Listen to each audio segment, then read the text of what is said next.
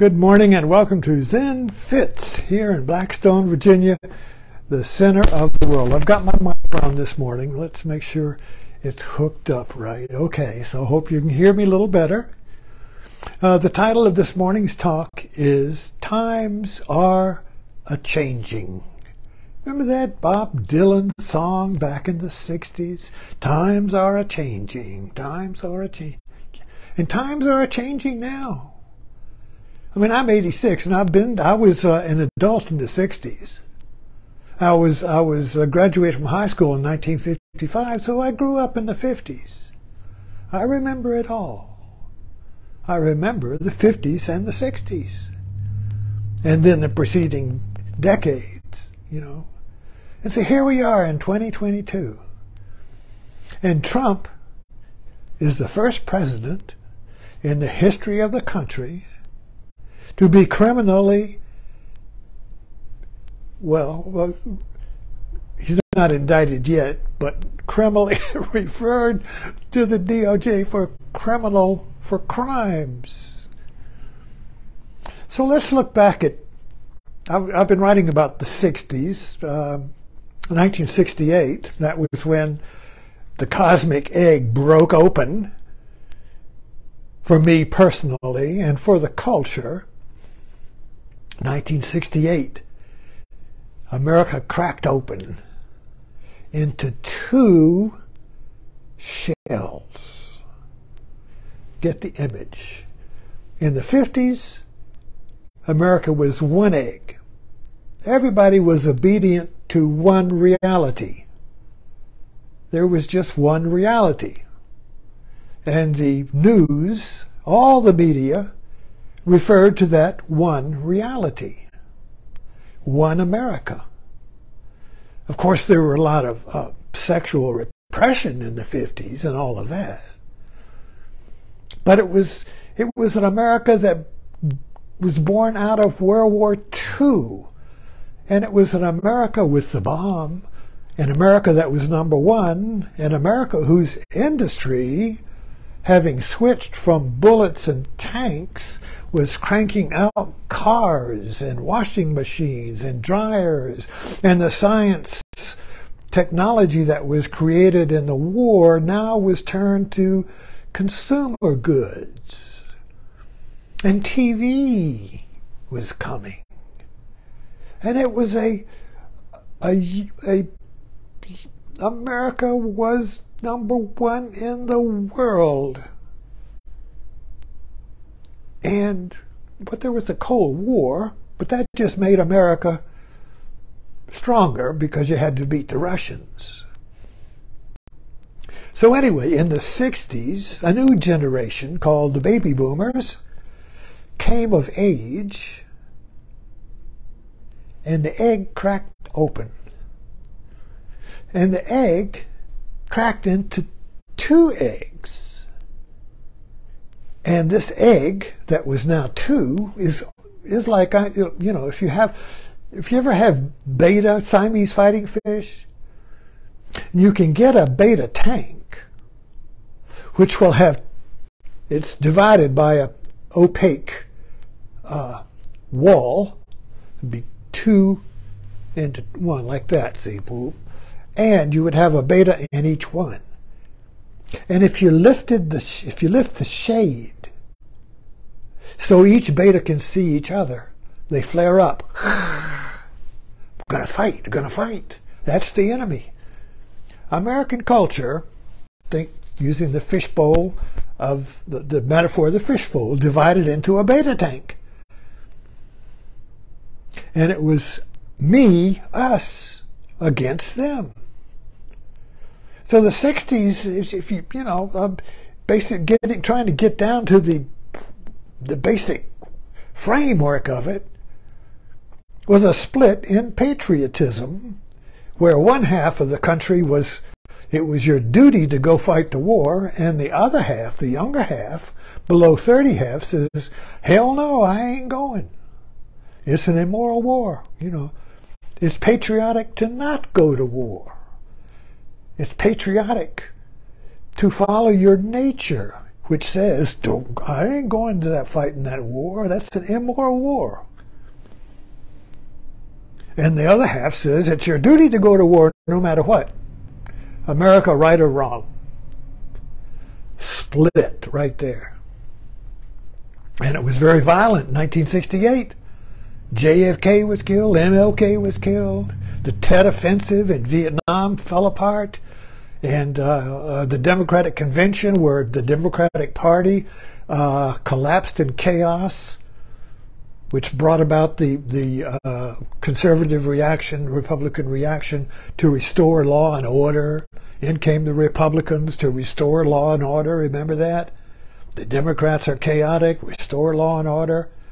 So now the party split, the world split into two viewpoints. And it has morphed along that, morphing through history, boom, boom, boom. Ironically, the viewpoint of the youth has become the viewpoint of the Republicans. It's completely flipped. So the young hippies are now probably Tea Parties and and Trumpers. So Trump is kind of like the Trumpism, and Trump, for me, it looks like the culmination of the insanity of this split in the American fishbowl. Because it's a schizophrenia. America became schizophrenic in the 60s.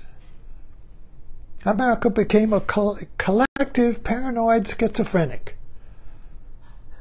where each side is the conspiracy theory. What's a conspiracy theory but a schizophrenic paranoia? Now, schizophrenic is metaphor. I'm using metaphor here. I'm not saying the clinical schizophrenic. I'm seeing the mind that sees a paranoia, a they that is after us, and then we fill in the blank to any kind of whatever the they is. The pedophiles are going to get us, or whatever. This absurdity of the QAnon basically is the absurdity or the end product of this original split in the 60s, where the culture became two eggs, two halves of an egg. Each half, it was an American Cold War. We just switched the Cold War from America versus Russia. When that died, it came to the culture itself. Now it's the Republicans versus the Democrats. They were no longer politicians working to compromise and to create a new policy. It was an identity. It was a fight for the soul of America. It was a religious war. So in the 60s, America fell into a religious war. The very thing that the Founding Fathers wanted to avoid, because they created America out of the religious wars of Europe. This would be a safe place from religious wars, because they knew the chaos and the death and the insanity of the religious wars of Europe and England, where the Protestants and the Catholics were chopping off each other's heads,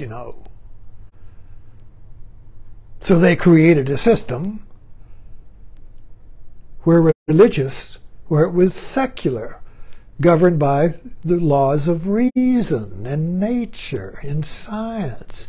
And it's called the Age of Enlightenment. And this ran very successfully until the 50s. I remember the 50s as the age of scientific utopia.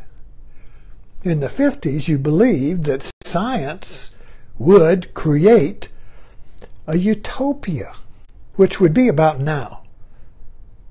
So according to the 50s, now we would all be like the Jetsons, running around in little being served by robots and running around in flying cars in a consumer paradise. That was the utopia of the 50s. We would all live like the Crown. We would all live like the royals in the Crown, with robots dressing us, feeding us, shopping for us. Oh, wait a minute. We're not far from that. But it was a utopia, and that all fell apart in the 50s, in the 60s. And America turned on itself like two pit bulls chained to the same tree. And that pit bull, that split, the two beta fish, reflecting each other,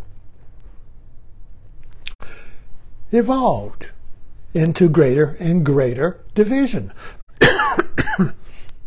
And of course the division, being schizophrenic, is insane. It's up, and so anything that's, you start with a little crack, a little division, and in trying to heal itself, it expands the division, because all it knows what to do is to get rid of the other guy. The other side is the one causing the flare-up, you see?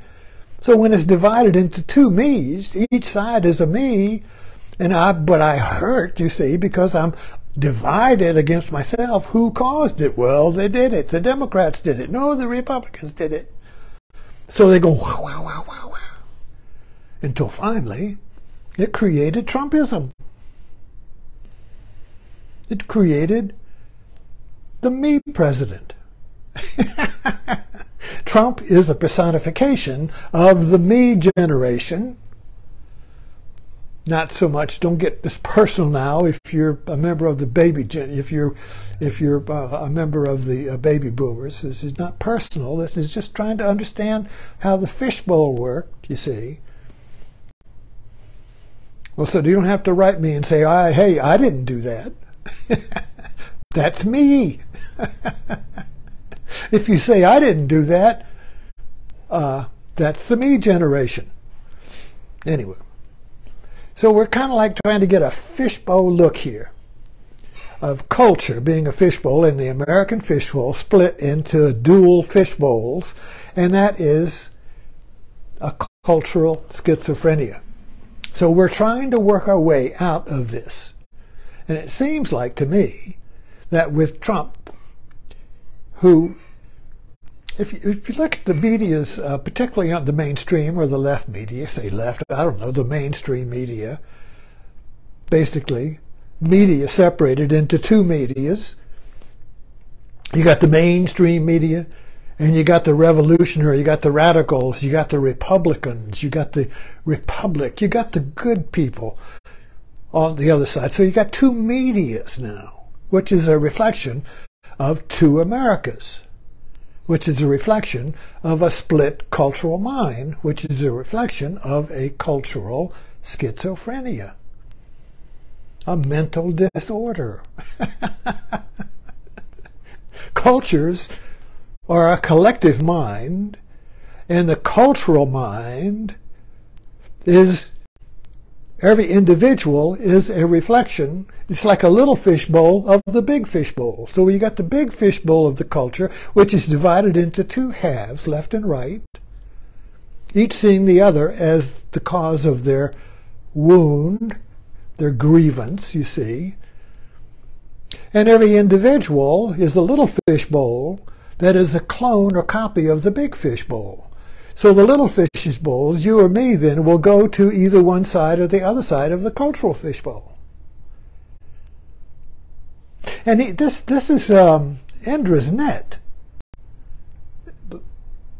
a Buddhist vision of reality. It's called Indra's net, in which reality is a vast net where intersections, interscenes, at each intersection of the net there is a little crystal. There is a crystal ball, and that crystal ball reflects all the other balls. So each ball reflects all the other balls. It's kind of like an iPhone. An iPhone is like in the vast internet web, you see, the web of the internet, every computer or iPhone is a little crystal ball that reflects all the other phones, all the other crystal balls. So each ball is the whole internet. Each phone has the whole internet in it, and everything your phone does on the internet, everything you do on the internet, changes the internet, but the internet changes you at the same time. So you're changing the world, and the world is changing you in a reaction. So the cultural fishbowl that I'm talking about, trying to point to, trying to get a handle on here, is that the culture became a divided fishbowl so that the fish either went to one side or the other, each reflecting the world as being divided. So when we swim, and you know about if a fishbowl or water, the shape of water, that when you're in the water you can't see what shapes it. So if you look at our culture as a fishbowl of water and we're swimming in it, all we can perceive is what's in the bowl. We can't perceive the shape of the bowl. We can't see that the bowl is dividing the fish into a left and right world. We can't see that because we're in it, you see. Only a few who can jump out into awareness. The fishbowl is consciousness. Our consciousness is divided into left and right, into me against them, me and I or it. Individually, it's I and it. The world's it, and those are good its, and those are bad its.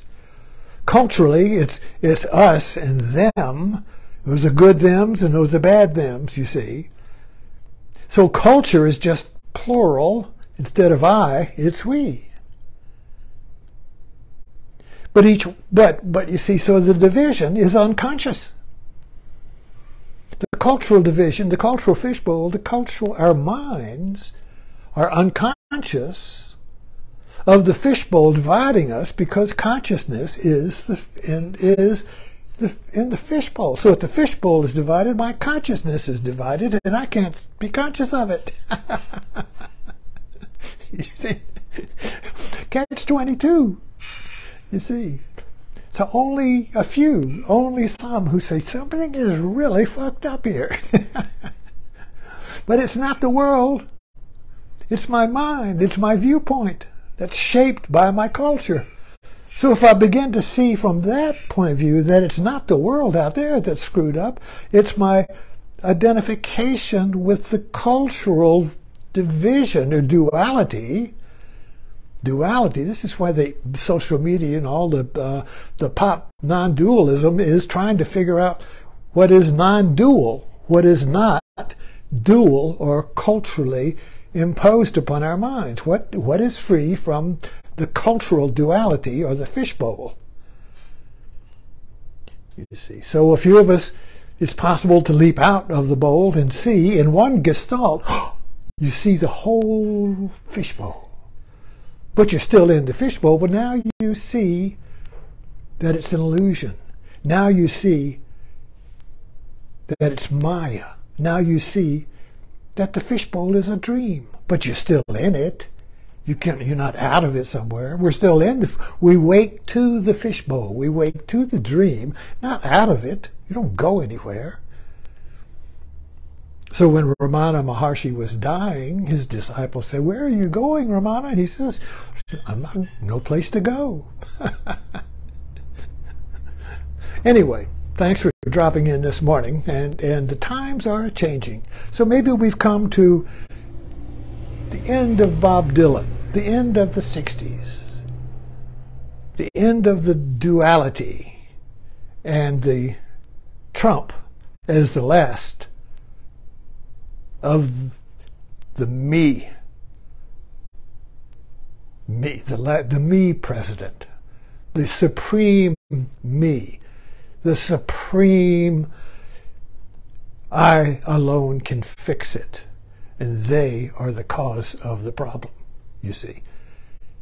Perhaps we can move on and create a new fishbowl. Thanks for dropping in.